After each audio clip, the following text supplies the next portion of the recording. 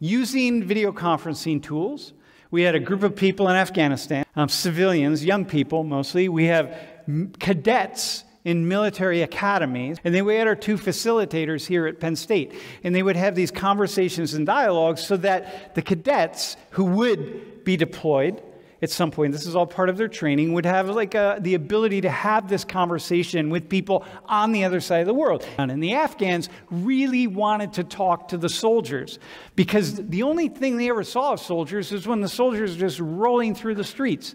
And they said, we actually want to talk to them.